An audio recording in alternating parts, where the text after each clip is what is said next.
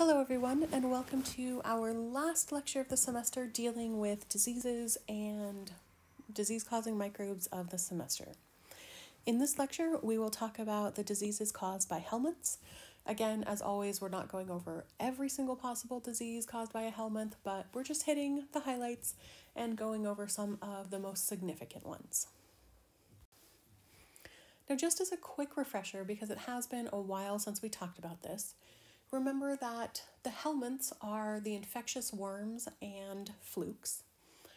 There are lots of different types of worms in the world. Not all of them are infectious. In fact, I would probably say most of them are not, but some of them are, and those that are infectious are considered helminths. And within the helminths, there are two main types. There are the roundworms and there are the flatworms. Roundworms are also called nematodes. And these types of worms infect primarily the intestines, but they can also infect other types of tissues as well. So I kind of divide these into intestinal parasites and tissue parasites. And then in terms of the flatworms, there are two types of those. There are the cestodes, which are the tapeworms, which are typically only intestinal. There are some exceptions to that. You're looking at a tapeworm here on this picture. But for the most part, the tapeworms are intestinal parasites. And there are also the trematodes. These are called flukes, and we'll talk about flukes at the end of this lecture. But basically, these are flat, usually kind of oval-shaped organisms that primarily infect tissues like blood, lung, and liver. The first organism that we'll talk about in this lecture is a roundworm that infects primarily the intestines. It is called Ascariasis lumbricoides, and the disease it causes is called ascariasis. In terms of how people end up developing this condition or this disease, basically the eggs are ingested. This is typically a fecal-oral transmission type situation. They germinate, the larvae travel through the body, the person ends up either kind of coughing them up or getting them into their mouth somehow. They swallow them again. The larvae then mature in the small intestine, and the adult worms live in the small intestine. This worm happens to produce quite a few eggs per day, up to 200,000. Those eggs can survive for up to 2 months in the soil, so it's relatively easy for someone to come in contact with this worm because the eggs can survive so well outside the human body. Again, as we're talking about all of these situations, most of the time we don't see a lot of this in the US or other developed countries. It's possible, of course, absolutely. We just don't tend to see a lot of it due to the type of sewage systems we have, due to the type of agriculture we have, and usually kind of the separation of fecal matter and hopefully our hands and the soil that we grow our food in, or the soil that we play in, that kids play in, stuff like that. But it is still possible for something like this to happen. Our next worm is another roundworm that is also an intestinal parasite for the most part. This one, out of all of the ones we're talking about, is probably the most common type of worm infection in the United States. Its scientific name is Enterobius vermicularis, but most people just call it the pinworm. So with pinworms, the way they are transmitted is the eggs are spread, again, through the fecal-oral route, somehow or another in most cases. The eggs are swallowed, they hatch in the small intestine. The females will then exit the body, expel their eggs, oftentimes with such force that they become airborne. So they kind of contaminate everything around that person as well, whether we're talking about sheets, other types of bed linens, etc. The eggs can also hatch on the skin. So most of the time the eggs are deposited outside the body, and then someone else will pick them up on their hands, they will get them in their mouth, and then they will get a case of pinworms. But occasionally, especially when someone is sharing a bed with someone else, the eggs can get onto their skin, hatch on their skin, and then kind of crawl through the rectum up into the large intestine that way. The adults primarily live in the large intestine and rectum. They feed mostly on E. coli. They can, in females, cause vaginal infections, but they usually don't last super long there. It is possible, but most of the time they don't last very long there because there aren't as many food sources there for them. There are bacteria that inhabit the vagina, but not always the right ones for them to feed off of and survive very well. Our next one is Necator americanus. It is most commonly called the hookworm. And this guy is kind of fun because instead of the traditional fecal oral route, this one actually burrows through the skin on your body. Most of the time it is through your feet, but not always. It could technically burrow anywhere in your skin, but most of the time it's through your feet, and oftentimes it's easier for the worm to infect you if you already have like a small cut or something, because it just makes it that much easier to get into your skin. Once it gets into your body, it travels through your capillaries and then through your venules and other types of blood vessels up to your lungs eventually, where you will cough it up and then swallow it again. It will then mature in the small intestine, where it typically will live for 3 to 5 years. So each individual worm will usually live for 3 to 5 years. However, there seem to be some that can live like 15 years maximum. From there, it's just kind of going to hang out in your small intestine, use your body's nutrients, use the nutrients that you take in through food to grow. It will produce about 100,000 eggs per day that will be deposited into the soil or some kind of sewage system, and then the cycle can start again with someone else potentially. Our next one is also a roundworm, but we're moving into kind of the tissue parasite situation here. This one is called Wucheria bancrofti. It's kind of a mouthful to say, and most people just refer to it as elephantitis. That's not entirely accurate to say that. Elephantitis is the condition that it causes, not necessarily the name of the worm, but if you say, just call it elephantitis, then everyone will know how that came to be, basically, and what the worm is. This worm is spread by mosquitoes. It infects lymph vessels for the most part, so this mosquito will bite someone, will transmit this parasite to a person. That parasite, this worm, will kind of crawl through the body into the lymph system, where it will cause massive inflammation and fluid accumulation. Something that's very interesting, at least in my opinion, about this is that there's been a lot of research done recently that indicates that it's not the worm alone that causes the massive inflammation.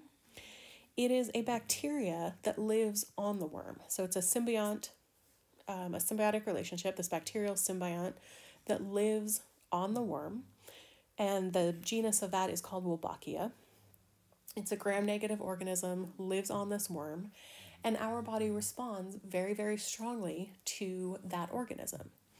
So what ends up happening is wherever this worm has kind of lodged itself in the body, our body responds, especially to the worm, but primarily it seems to be to this bacterial species that lives on the worm, sends massive amounts of fluid there and kind of tries to fight this infection, usually not very effectively, and ends up causing massive swelling in one particular area.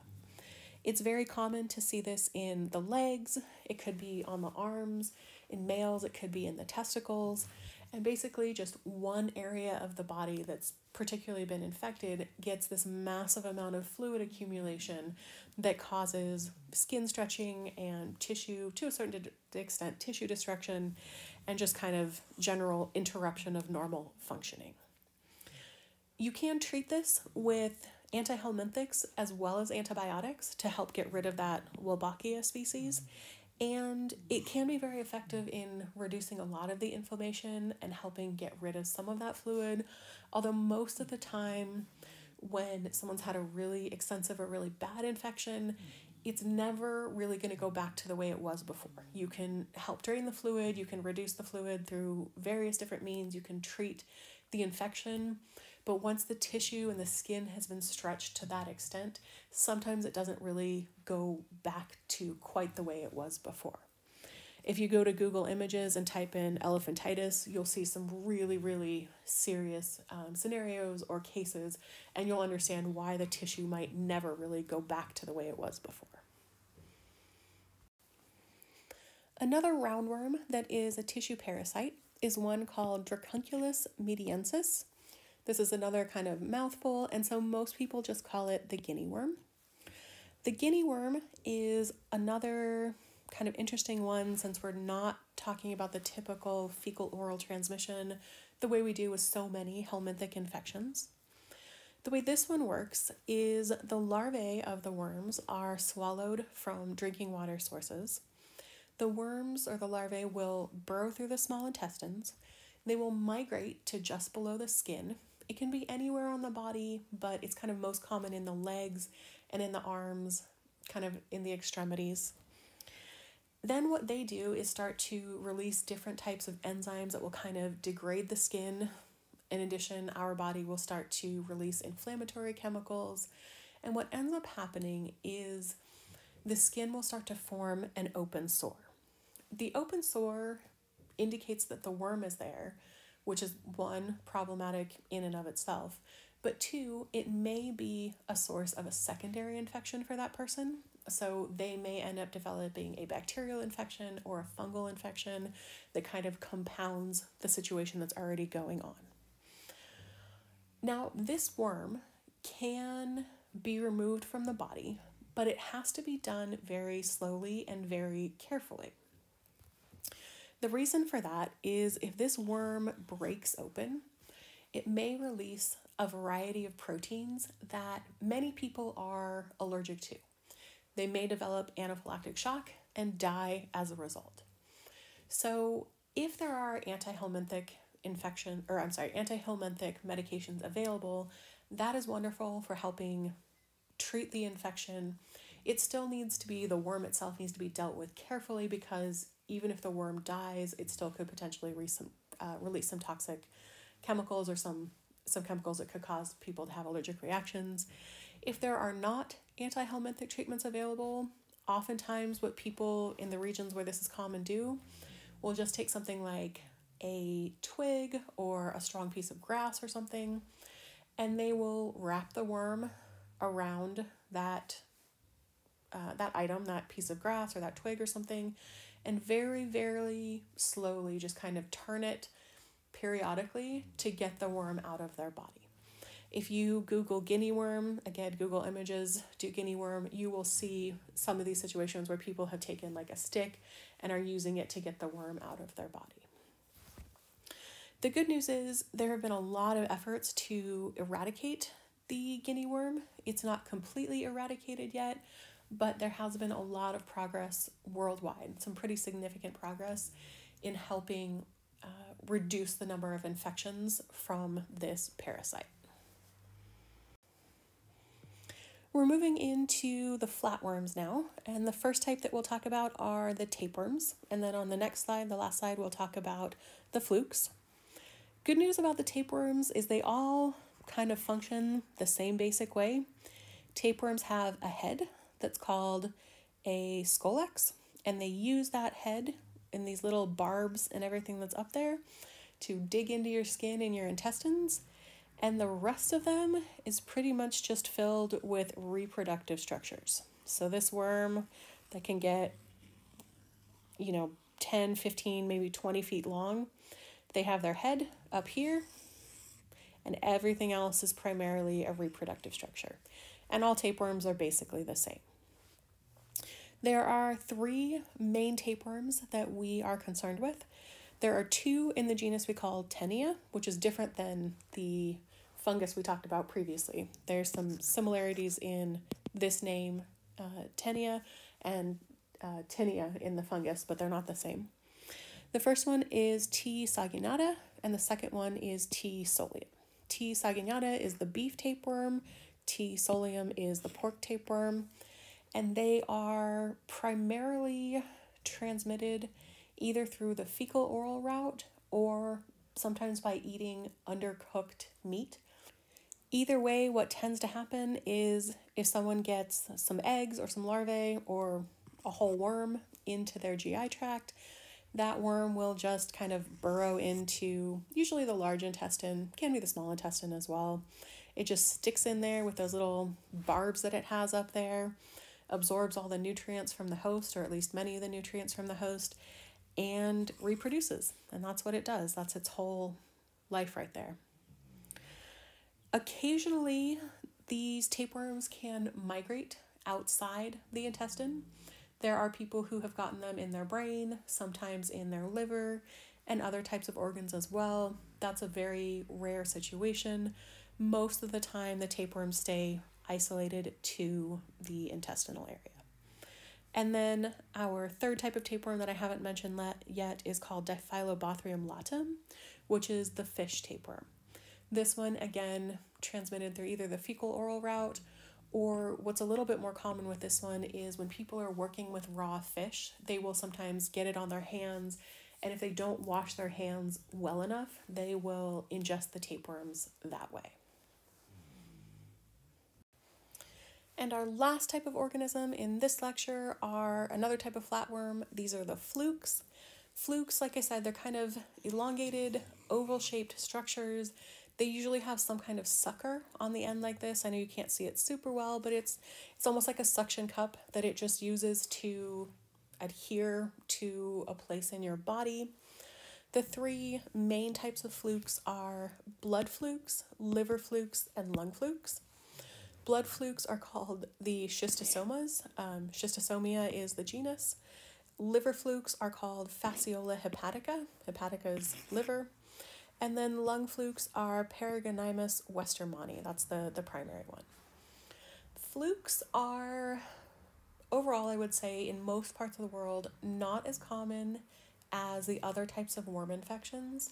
One of the reasons for that is oftentimes for a fluke to actually be infectious to a human, it has to go through another host first, and often that host is some kind of snail. So what ends up happening is a lot of times either the eggs or the larvae will get released into a water source, and before that fluke can become infectious to humans, those eggs or that larvae has to do some maturing in a snail first. Once it's done some maturing, it can then exit the snail and be infectious to humans. So the good news about these is there are lots of ways to kind of break up their life cycle or try to avoid the infectious stages of them. Obviously, it's not always completely possible to do that. There are plenty of people around the world, especially in tropical regions or regions where they spend a lot of time in the water for agricultural purposes, depending on what types of crops they're growing or what types of water-based food they might be using, whether we're talking about fish or even sometimes snails themselves or other types of water organisms, maybe birds that are associated with these types of habitats. But because of the complex life cycle of many of these flukes, it's sometimes a little bit easier for us to prevent infections with them, because if we can stop any one stage of that life cycle, we can stop that cycle of infection, fortunately.